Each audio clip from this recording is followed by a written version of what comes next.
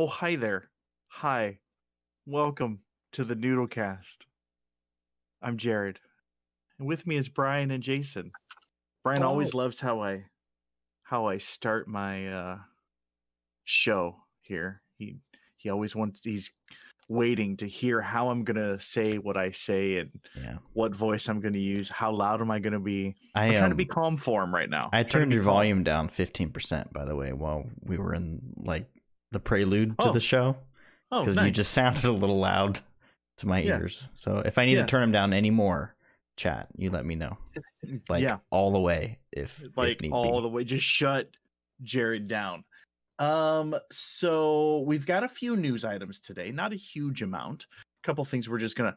Apparently our new section is rapid fire news. That's pew pew pew. We're just coming at you. Is that what we're calling it? Rapid fire news?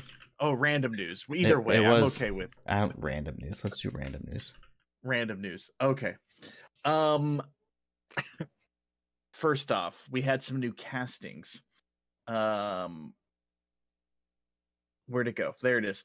So the Flash movie, we talked about the Flash movie previously. It was on, it was off, it was on, it was off. They're getting new Flash, same Flash, new Flash, same Flash. They stayed with the same Flash. It is one Flash. It is our buddy Ezra Miller is staying with Flash, but in his movie they are casting a Supergirl, which is interesting. I didn't know they were going to go that route. They have cast Supergirl, and the actress is Sasha Calle. At least I assume that's how you pronounce her last name. I would say Calle, Spanish, but I don't know. Anyway, Sasha Calle. Young and the Restless. She's a soap opera actress. That's where we get her from. Jason, you know all about her? You know, I honestly, Young and the Restless wasn't my not your jam. I was a Days of Our Lives person, which I blame my brother for. His girlfriend and him in college would watch it, and I somehow got sucked into watching it.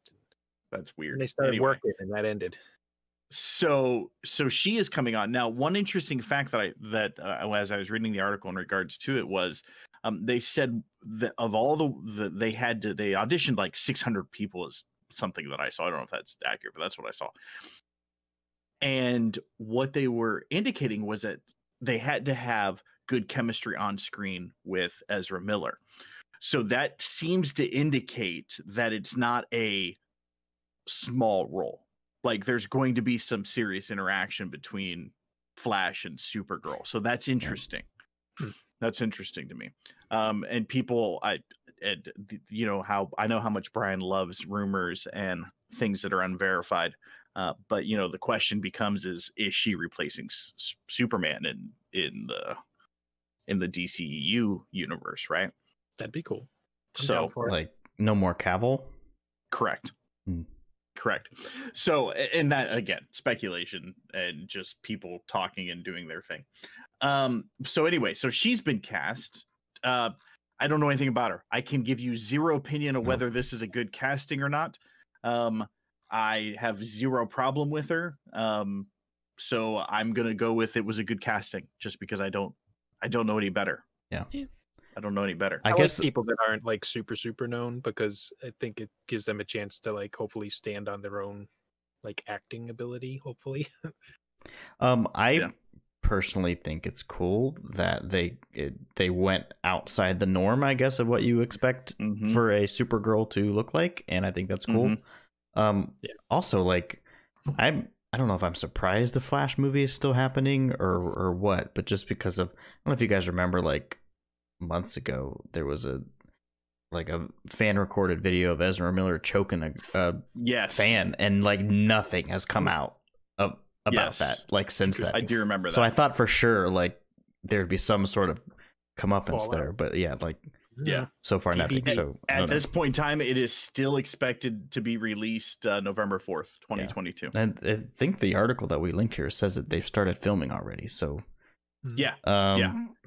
so it's on, and I think this is cool. I don't buy the replacing Superman aspect of it. I don't know if I do either, but it's interesting thought. Yeah, who knows? So there we go. Supergirl. Sasha Calle, whatever. Something. Anyway. That's not nice. What? What's so nice? Whatever. It's whatever. I wasn't meaning whatever to her name. More of a never mind. It doesn't matter. I suck. So next, we'll clean it up. Yeah. Next, edit it. We had some news come out today. Brian, what Marvel information do we have today? Oh man, we have a Spider-Man movie title. Spider-Man 3, formerly known as Spider-Man 3, has officially been titled, and this is after somewhat of a build-up the past couple days, where the various main actors were posting to their Instagram and Twitter and whatever, mocked up logos with titles under them. And I think one of them was like Home Slice, and one of them was Home Wrecker, and something like that. Like titles that I think what's his face, Spider-Man, Tom Holland posted one at first, and everyone jumped on it like new title confirmed. And then another actor posted it, and it was completely different, and they're like, wait, maybe not. But today, on their Twitter, the official Marvel or Spider-Man Twitter account, they posted a short video of the actors walking through like a production area or whatever, talking about how they gave them all the fake titles because Tom has been known to spoil things in public, leak things. So the new title, official title confirmed, is Spider-Man No Way Home. Commence speculation on multiverse, right? Yeah, everything that we've been hearing about that. So who's he going to get replaced with? What do you guys think? You like the title? I mean, all three have had, it's like the Home trilogy or whatever. Yeah, all three have had that in there. So I dig it. What do you guys think? Yeah, I'm down for it. Yeah, I like what it opens up, the potential ideas that could mean. No Way Home. Yeah, he could be going somewhere, a different world that's very different than the squeaky clean one we know, as well as from the last movie. The kind of cliffhanger was, he's not, or rather, everyone he's been knows outed. He's been revealed. He's been outed. So maybe that's where the No Way Home angle comes from. Like, there's no going back kind of deal. Like, now they know he's there. It's probably multiverse. But you know what I mean? Like, there's there's a lot of play. So it's exciting. Yeah, I'm good with it. I like the fact that they've had themes throughout the three movies, that they've kind of done this home theme. Did you guys watch the video? Did you see that they had like a whiteboard with a whole bunch of like titles that they'd crossed out, like they were thinking of? Yeah. But one of them, however teasy this is, and I don't know, like if they put things, obviously they put things on the whiteboard intentionally so people would go crazy about it. But one of the crossed out titles was Home Worlds, like S plural. So people are all jumping over that about, multiverse stuff like that. Apart. So yeah, it'd be interesting to see. When does that come out? I can't remember when that comes out. Christmas. That's right. Of this year. Okay. Yeah. Christmas is here, and they are saying it's only going to be in movie theaters. I would hope by then. It's probably pretty safe by then. Yeah. That fingers some crossed. People will be willing to venture. Yeah. Fingers crossed on that one. But so Spider-Man. So we have a title. And hopefully we have a trailer or at least a teaser soon. That'd be nice to have, but we'll see. Probably not summertime, late spring, summer. Yeah. Anyway, maybe with another some of the other Marvel properties that are coming. Black Widow ever comes out. Well, and they have that was actually one thing. Since we're kind of talking about it, Disney and Marvel did announce multiple other things. They gave a date for Bad Batch, Star Wars Bad Batch cartoon, when that's coming out. That's coming out this May. And then the Loki TV series comes out in April. So you've got, or maybe that's beginning of May as well. It's the other way around. Bad Batch is March, and Loki is in May. Isn't it some sort of statistic where there's like only like 4 weeks this year where there isn't like a new Marvel thing coming out between all the series? Because of how they spaced it, the stacked series and then theatrical releases. I wouldn't be surprised. They gave their 4 release dates for the different 4 movies they have coming out. this year. So Loki in June, according to chat. June. I didn't read that announcement. Yeah, it very well may be June.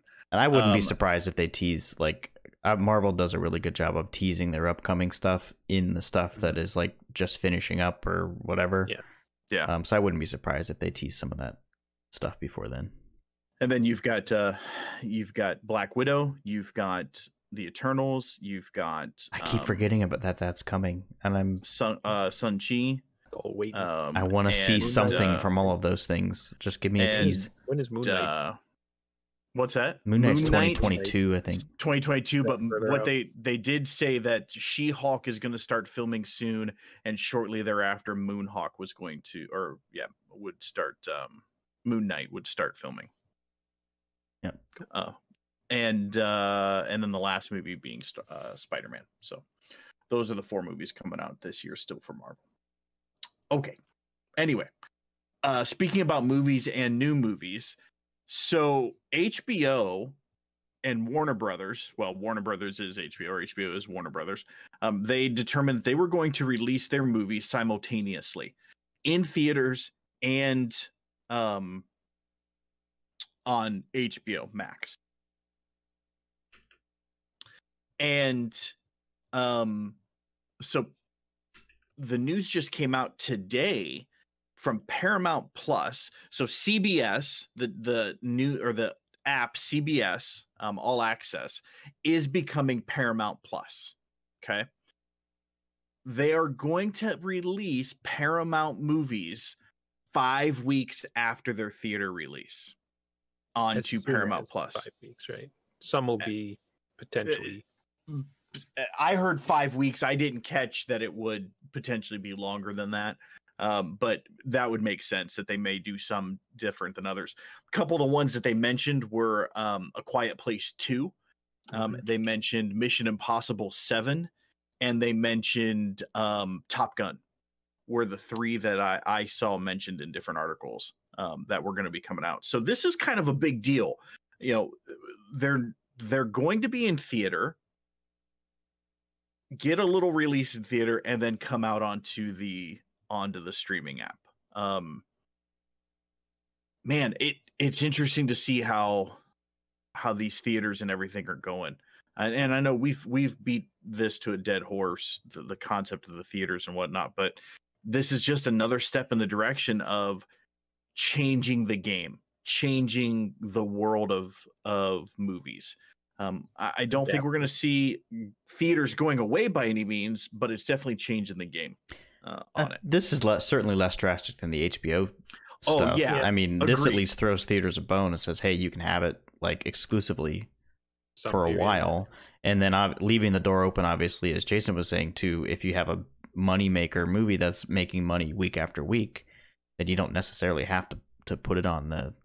It wouldn't be in their best interest, really, to put it on their service, right away if they can actually make the money back in the theater. And I think that leaves it open, too, for the improving situation with COVID cases and vaccine distributions and stuff like that. Like world feelings. Yeah, like if that starts continues to trend in the direction that it's going, potentially you have more people feeling confident about going back to the movies and stuff like that, and that leaves that window open too. Not just like a HBO thing. We're like, yep, everything this year we're just gonna stick right on the old service. And I think HBO's main thing was to try and attract, get an influx of people to that was more about the app than it was about their theatrical money making. That, to a degree, may also be something that's trying to do with Paramount, because as we have talked before, the CBS app is pretty garbage.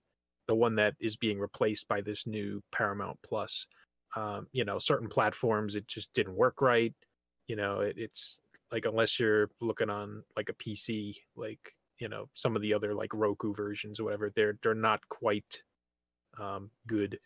So I have it on Apple TV and it works fine for me. I don't remember. And that's the thing. Like certain platforms, it works better than others. The PlayStation app, like I was wondering what those faces were for that you were making. So I was like, wait a minute. But what's interesting too is not only so Paramount Plus, they're adding, I want to say 7 different channels into it. 8 different Yeah, channels. it's a collective of. I mean, you've got CBS, things. you've got Cartoon Network. There were several of them, like Nickelodeon. Nickelodeon. But so like you thing. struggling to like name those things brought me, I was reading an article or a post or something somewhere about how like it's a curious thing that they decided to name it Paramount Plus, even though like it logically, because that's the studio, is Paramount. But like how many people know name recognition, know all of the things under that and what would be included? Like when you think Disney Plus, you immediately know everything, like just from brand recognition. It's true. So Paramount doesn't really have that recognition right now. So it'd be interesting to see, what that does to their subscriptions that they get. Yeah, it's CBS, BET, Comedy Central, Nickelodeon, MTV, and the Smithsonian Channel. Which kind of speaks to how why much are they charging for it? Yeah, $5. I mean, Nickelodeon. As of right now, it's $5. Comedy Central, I feel like it had some good stuff. When I used to watch it when like Jon Stewart was doing the Daily Show. Yeah. I don't know.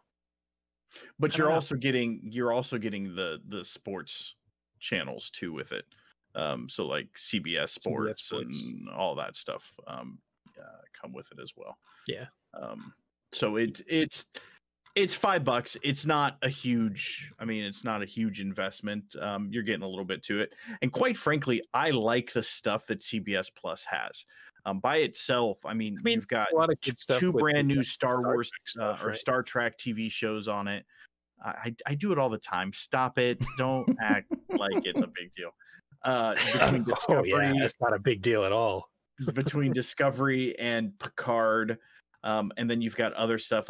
They did The Stand, Stephen King's The Stand as a mini series, and I've heard good things about it. So I haven't watched it yet, but I've heard good things. So anyway, it's definitely going to be adding to the fact that it puts these movies on there roughly 5 weeks after. I think that's going to be beneficial for it as well. But, yeah, definitely. So there's that Paramount Plus. That's exciting.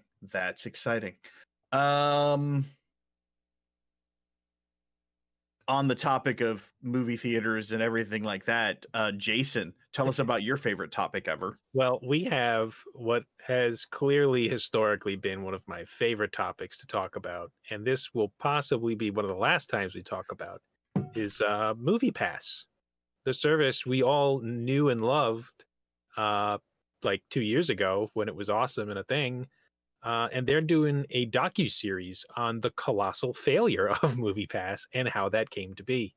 Really interesting. I'm really looking forward to seeing it. The initial read I took of it is the kind of founder talks kind of about how the investors kind of really pushed its early demise by trying to keep the cost to the customer low, even knowing that it was detrimental to the longevity of the service. Like they had like a number in mind of like, if we keep it at this price per month, it's sustainable for a long time, and whatever their plans were could be achieved. But the people at the top wanted the subscriber numbers.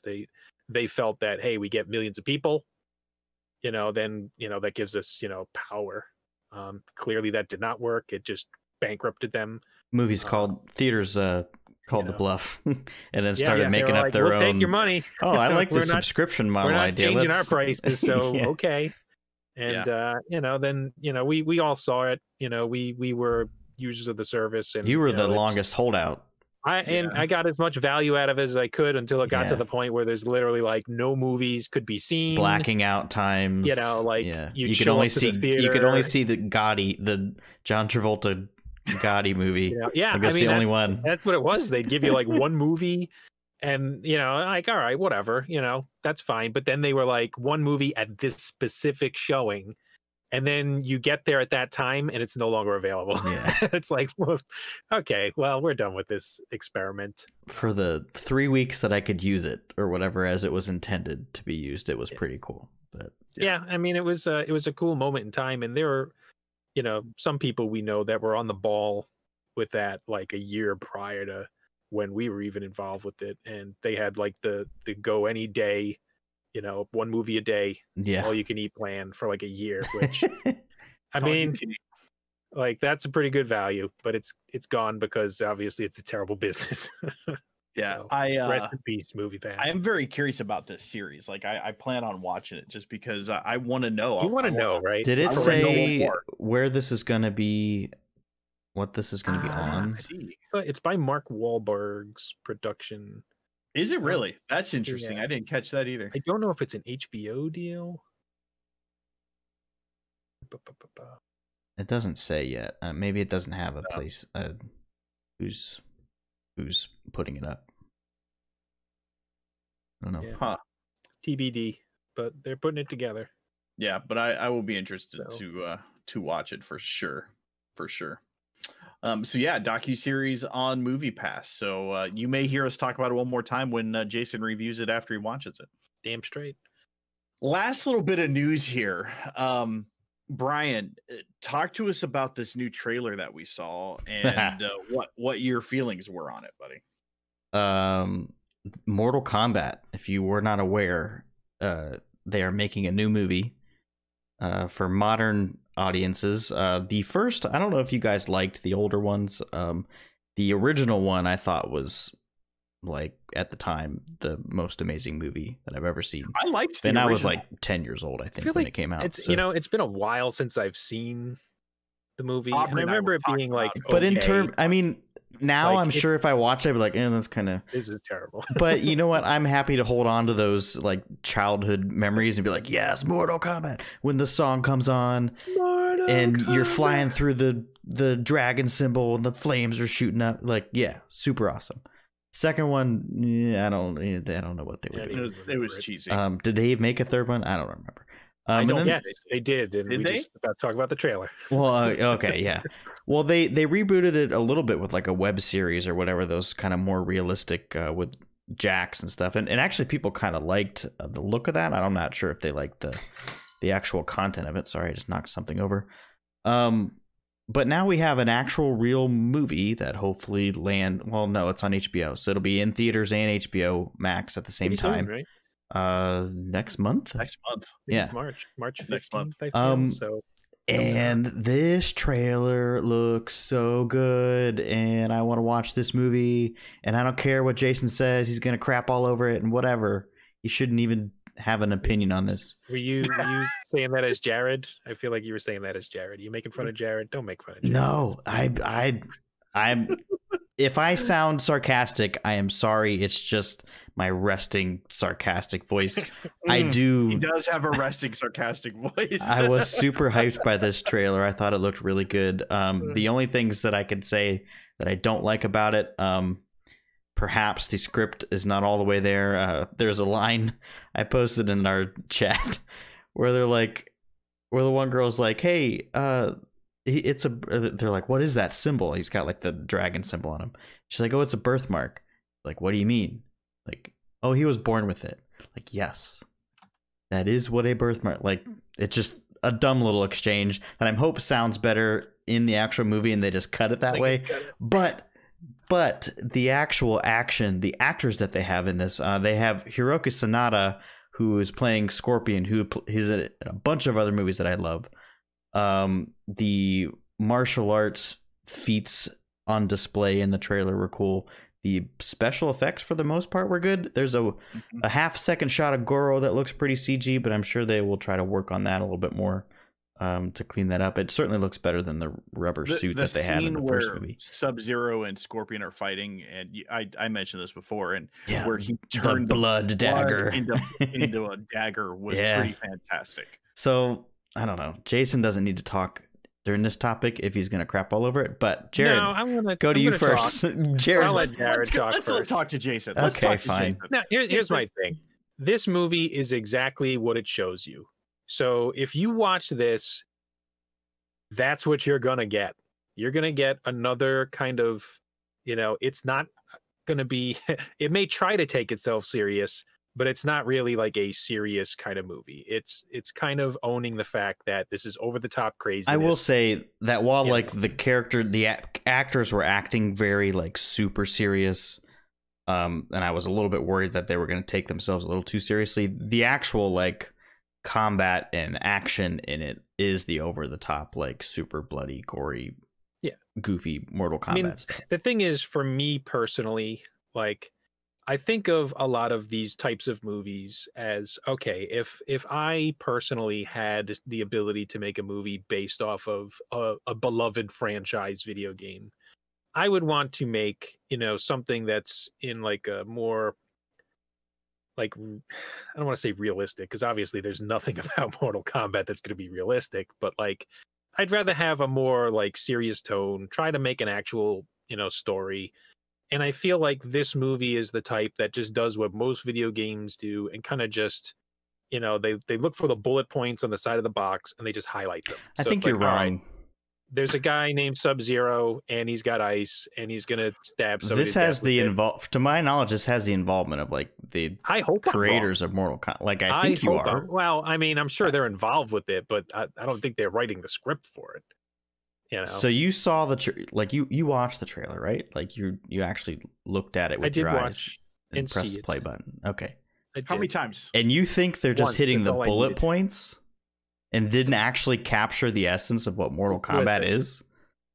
Calm down. Don't attack me here. Or are you doing like a devil's advocate thing, and then you're going to reverse it and be like, but this is Mortal Kombat. I'm just saying, like, it just looks like, I don't know. It seems just kind of generic. I don't know. I want more out of it than just some guy screaming, finish him, and, you know, Kano with his, you know, eye laser, you know, blowing somebody up. Like, the trailer is cut to be fan service. I will give you that. But I don't think in the movie they're going to cut to like everybody going, I'm Kung Lao, I'm Kano. Like, they're not going to. And I'm worried they are. You think so? Like, they're going to have like a montage where, I feel like, like, I mean, I see a lot of what they're showing and it's like, I'm worried that it's just going to be like that. Anyway, I want Jared. So back to tell the people of the awesomeness for what it is. Tell the people of the awesomeness of Mortal Kombat. The trailer's and I'm not going to have to pay for it. So the trailer's fantastic. I 100% agree with Brian. Yes, I am the only very right take. Excited for it. I don't think that it's just going to be this bullet point movie. And the beauty is, it's out in like 2 weeks, right? It is. So like we'll be able 3 weeks. So we'll you know, it's on HBO Max, so a large number of people will be able to see this, and you know, I'm sure it'll do all right. I might risk my life for this. Really? I'm family's gonna. No, I'm I going. might. Oh my God! Really? To me, this has to be seen. Brian, really? Are you that desperate for the theatrical experience of IMAX? Kind of. It's been a year. I think this is one that I want to see in the theater for sure. Yeah, we'll see. I mean, I'm still going to look at like how many people are in the showtime and stuff like that. And if I can't find one, watch on a PlayStation Vita screen about yay big, pretend I'm actually playing a game. Christopher Nolan would hate you right Jason, now. Why are you turning into Brian right now? Seriously, bro, this is ridiculous. This is what? This is normally Brian's take on my trailer. I am the shocked trailers as that I love. Brian is one that's usually like, this is terrible and this is terrible. And here's Jason going, this is terrible. And Brian's like, yes, Brian, we need more moments like this, buddy. We need more moments like this. Savor it while it lasts. It just depends on the franchise, I suppose. Together. I guess. Anyway, so we'll see. You know, I'm looking forward to watching it. I just hope I hope there's more to it than what I saw. There is. Calm down. There doesn't have to be. It's Mortal Kombat. Jason. It's about people fighting and doing cool moves. I understand it doesn't have to be. I'm saying I want there to be. All right. I would imagine if you've seen the stories of the most recent games that the stories is probably going to be like that. So I don't play the games because I'm not good at them at all. But I do pay attention to like people who play them and articles and different things. And people have said that the latest Mortal Kombat game has a fantastic storyline. Like, it actually has a storyline that people enjoy, and it's not just go to the arena and fight thing. Here's a side note. To hype up the movie, I implore one NDD20 to travel to his PlayStation 5 PlayStation collection and notice that one of the free. 3 games is Mortal Kombat, and it has a very enjoyable story mode that if he has not experienced, I think his stream would enjoy and love. Take you to task, sir. Anyway, Jared, Andy, you've Jared heard it will here be there on the NoodleCast. NoodleCast. On the NoodleCast, calling out NDD20. Okay. Next, let's move on. No one would hear the call out, so it's fine. You're fine. You're safe. It's fine. Andy. It's fine. It's fine. Clip it, somebody. Rate it, though. Do I rate it? What does that mean? Is that a? I don't understand. Brian really enjoyed the story. I watched other people play it. Yeah, I watched people play it. I didn't play it. I never had it until it was free on PS Plus right now. I mean, should I cut this part out? I mean, anyway, I'm just not a button masher. I'm just not. I can't button mash well. I used to couch. The Mortal Kombat games are the best couch. That's why you don't do it. And it's not couch co-op, but like couch game playing games that I've had like with my buddies. Yeah. Just get on the couch or the futon or whatever, and have 2 controllers and just duke it out. Like we have some epic like all night long let's play, and like we're not quitting until I beat you kind of thing if somebody goes on a run or whatever. Like that's the kind of thing. And so I'm excited. Yeah. It brings back memories for sure. Yeah. Okay, let's move on to our movie reviews. Yes. So exciting. We had 2 movies. I have no idea what your movie is. I saw one, and Brian and Jason saw one. We'll start with mine. Yeah. Okay. Let's start with mine. Did you choose this? That I saw. Yep. Okay. The movie that I saw is rentable on different things, and it is called Psycho Goreman. Psycho Goreman is the name of this movie. PG Psycho Goreman. Yeah. Okay. Psycho Goreman is about 2 children, their brother and sister, who the sister is like crazy. She's over the top. She's just crazy. Okay. She's probably, I want to say she's maybe 11, 12, somewhere in that range. Brother's probably 14, 13, somewhere in there. And they're playing this game at the beginning of the movie. That's this made up game that they have. And as they play this game, that the rules are made up. The game reminded me of, if you've ever seen New Girl, where they have, what's the name of that game on New Girl that they play? Yeah, it's a drinking game. I know what I'm talking about. Yep. Where it's this long, really big list of rules and everything. That's what this game was. Well, the sister beats the brother, and so because he lost, she said that she was going to bury him alive, and so he had to dig his own hole. And so he's digging this hole in the backyard, and it's deep. This hole's like 4 feet deep. It's like 6 feet by 5 feet. I mean, it's this massive hole. And he hits something, and as he hits it, he pulls it out, or they see it, and it's this glowing rock. And they manage to pry this glowing rock out of the ground, and the ground starts like becoming pink, and they run and go inside, and the story continues from there. Well, what ends up coming out is this alien monster, who he has this long title. He doesn't have a name. He has this long title, and he's come to destroy the universe and destroy the world. He looks like a Power Rangers bad guy. That's exactly what he looks like. He looks exactly like a Power Rangers bad guy. He's purple. And oh yeah, so he looks like like the Ooze guy, or what's his name? Yeah. Ivan Ooze. And so the kids find him. He had wandered away from the house, and he ended up killing these guys. And so this movie's very gory, by the way. It's very, very gory movie. Very schlocky. Yeah. Okay. And like a trauma type, or a little more? It is like an 80s horror movie.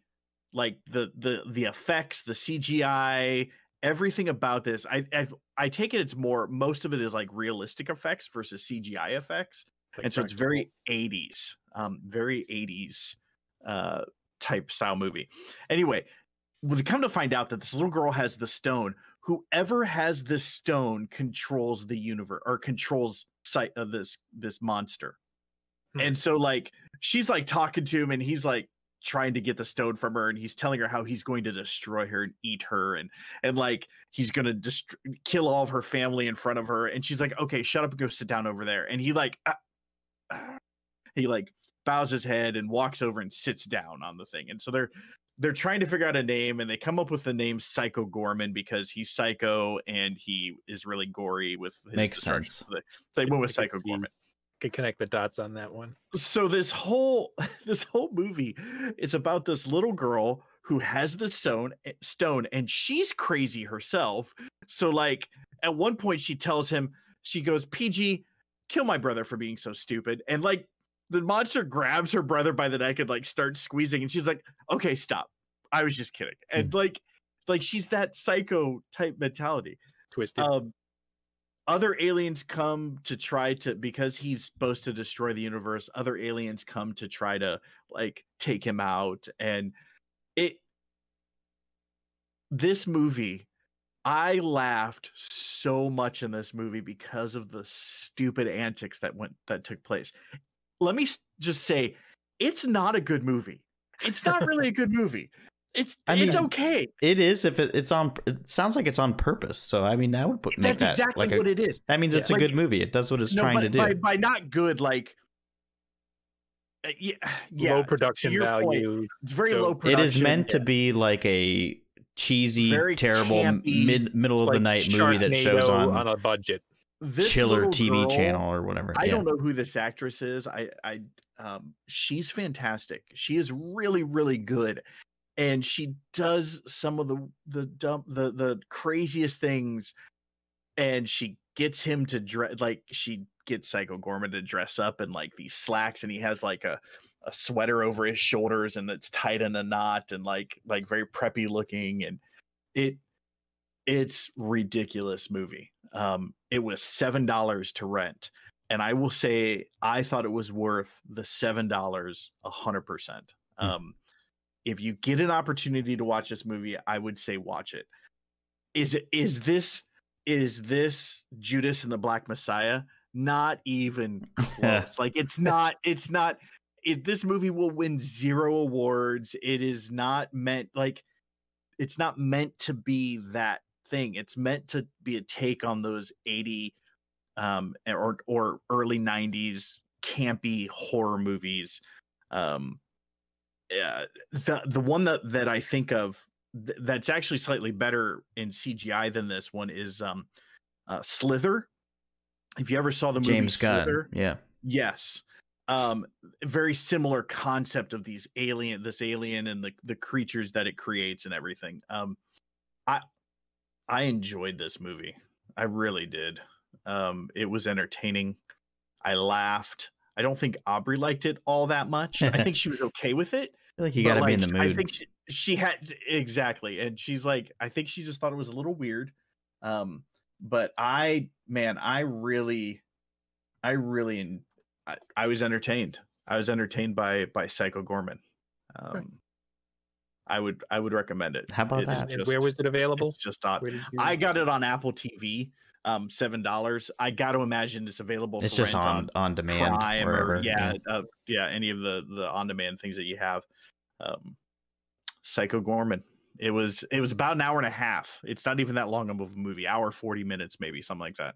So not that long of a movie, but it was entertaining. It was entertaining. Very much to Brian's point. I sit here and think about it. The costuming was so Power Ranger bad guy looks. Yeah. Like every aspect of it. The other aliens. Just the Google image is it just looks like a Power Rangers episode. Yeah. Aubrey, she liked it. It was really stupid but entertaining, and that's pretty much the way you can describe it. It was ridiculous. I enjoyed it quite a bit. So yeah, Psycho Goreman. Check it out. I would recommend it. Do it. Okay, Brian, Jason, what did you guys see?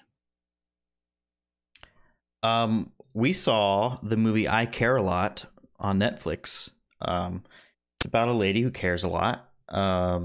She's played by Rosamund Pike. Rosamund Pike very much in Gone Girl mode, like through this entire movie. If you've seen Gone Girl and know what she does in that movie, I got major vibes of her in this role here too. It also stars Peter Dinklage and Isa Gonzalez, if you're familiar with her as well. And it is about Rosamund Pike's character is a person who owns a company who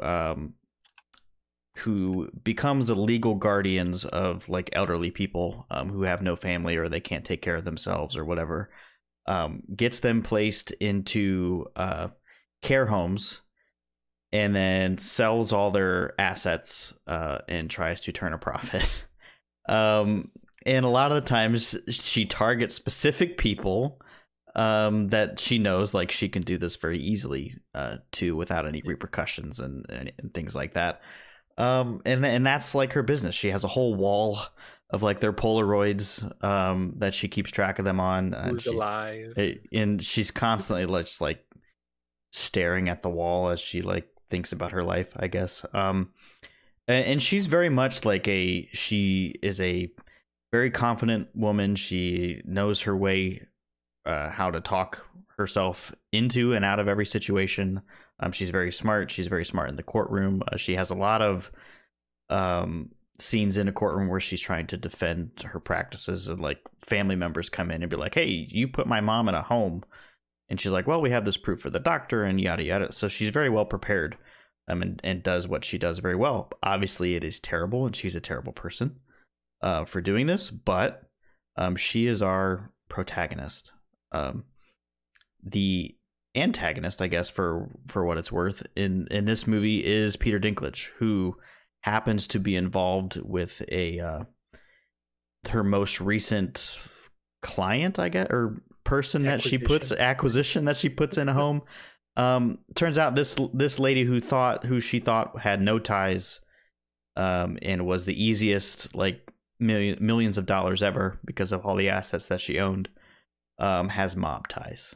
And that's where Peter Dinklage comes in as a mob leader. And so from there, it's very much like a cat and mouse trying to get each other, trying to one up each other and take out the revenge on each other throughout the entire movie.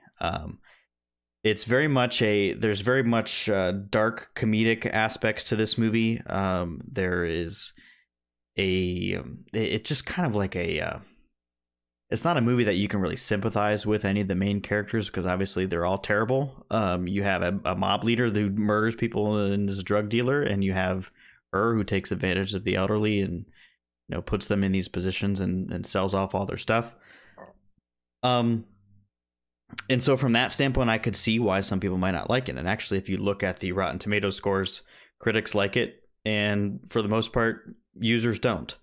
I am one of the user review people who actually really enjoyed this movie. I thought Rosamund Pike was outstanding in this movie. Her character is at times infuriating and obviously very troubling to try to and root for in this movie, and you really can't. But there's some scenes when you kind of do with the things that she's put through, but she's also put other people through terrible, terrible things as well. And you just kind of want to see her get her comeuppance at the end. Peter Dinklage is Peter Dinklage. He's pretty good in basically everything that he does. It's a nice little spin for him, I guess, because the way he plays this mobster, he's almost like a hipster guy. He's got like a top knot and the scarf, and he likes smoothies, and he does yoga and all that stuff. But then he would order his dudes to kill someone, and just very sort of mobbish, the opposite of what you would think he does. He's a modern mobster. But yeah, in this movie also, it's very much exaggerated on purpose because it is trying to show while this exact sort of scenario, this taking advantage of these elderly people and selling off all their assets. I don't know if this could happen in real life like it does. Certainly not legally the way that she's lying about it, but I do know that there are things out there right now where people take advantage of other people like this. Not just like this. This is obviously an exaggerated, I don't know how exaggerated, I suppose, example of this, but this does happen, and this movie is sort of a commentary on why our society allows this to continue to happen, and we know that it happens, obviously, because you could probably think of any number of things that happen right now that takes advantage of people like this.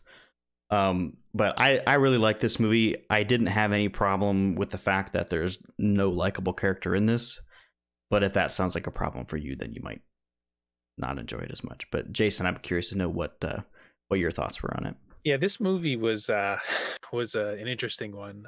Rosamund Pike's character, Marla, the kind of the main character, basically. God, do you really hate this woman? Because she is just an evil person. They very early on set up like how she does her thing, and basically she just preys upon elderly people that are on the edge of being able to defend themselves, and she just finds enough information to get someone to say that they're not, to sway it from like, maybe they have a little bit of memory problem, like they get forgetful, like they're probably still good for like 10 more years, but she'll have it swayed to where it's like, they need to be put in a facility and watched 24/7. They're a danger to themselves. And basically the people are like hamstrung, like they do these procedures without the person there in the court, because it's like, well, it's an emergency, this person's a danger, so we have this, they're never witnessed, and the judge is like, oh, but they have like bad. Their primary care physician that signs off on it. Like, oh yeah, like got the thing from the doctor, yes, this is bad, and she plays it off as the champion. I'm here to protect these people. I want to make sure that they are safe. She has a switch she can flip, like at an instant of going from like sweet and caring to just absolutely devious. Like it's like every movie where there's like a lawyer that's like, they're so good at being a lawyer, and like you can tell like this person is evil, but like they know the law and they are able to use it as a weapon, and they use it as a weapon in a way to like affect these poor victims and basically like stuff them in a hole and take everything they've owned, even if they have family, and like, so it's like you really hate this or mob ties, like, and then and this the setup for this movie is she finally comes across somebody that she probably shouldn't have done this to, and she thought it was going to be an easy mark, and it develops into this like, oh yeah, this did not go as planned. And you see the back and forth between the factions, as it were. It was a really fun movie. I think Peter Dinklage did a good job. I like his character. He's this kind of like, I don't know, he's not quite Tyrion-ish, he's not as quippy as that, but like he's definitely got like he's more soft spoken, I would say, but he's threatening when he needs to be, like a boss. Like in the times of like decision making, like he's very kind of like direct, and he knows he's powerful and he knows what he's capable of, but he's also a very angry man. And when things don't go his way, he lets people know it. But I think he played it well. And just like some of the other characters, the lawyer and whatnot, I really enjoyed the characters as much as I hated some of them, because they're just they play their characters well. They're not likable people. It's if you were doing a story on rival gangs that are murdering people that are innocent, you don't like either of them. Like they're all bad. But the movie was really entertaining. I really was rooting against her for a lot of the movie, just because like I can appreciate a gangster, I guess. Like just they're trying to steal stuff and maybe somebody gets shot, but this person that was like secondary to what was going on in the movie. It's almost like what she's doing is so effed up that it's like somehow worse they're just shooting somebody, or whatever. So yeah, this was a cool movie. I enjoyed it. And Netflix, right? It is a Netflix. movie, Yep. so it's definitely one worth checking out. It's got good production value too. It's a slickly edited movie. Yeah, it is. Overall, there's a lot of interesting back and forth, and the setup of how it all happens. It's an intriguing thing and kind of thought provoking, because you wonder, like Brian said, I don't know if stuff like this happens to this degree, but stuff like this happens. You have somebody that's created a business around this with a team of people, but I feel like this definitely happens, where there are people that will take advantage of their position to take advantage of people and strip them of whatever they have. Some of them who are perfectly fine to live off on their own for at least a while longer. So it's it kind of makes you a little sad in that respect, that like it's a horrible fate for the people that do get tied up in this kind of thing. Interesting. This the director for this directed The Fifth Wave, which was not a great movie, but it's definitely not in the same. They're not in the same realm. Yeah, that's they're like different. Disaster, Alien Invasion. Yeah, they're different movies. Yep. But interesting. Well, good. So we're thumbs up for this one, huh? We're good to go. I really enjoyed this one. Yeah. Good. I would say it's worth checking out. Good. All right. Well, kids, that's our show for today. Real nice, quaint, short show. We're here, just to bring the basics to you. We appreciate everybody being here. We had 2 subs today, which was fantastic. Thank you for that.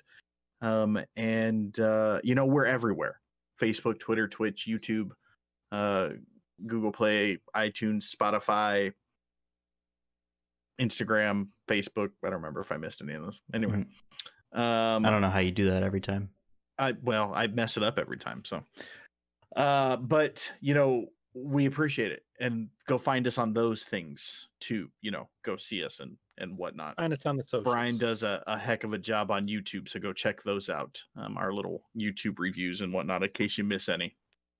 We'll be back next week, another episode of the NoodleCast, and we look forward to it. We look forward to seeing you here with us. It's exciting. Anyway, peace out. Be good. Have fun. We'll see you next week.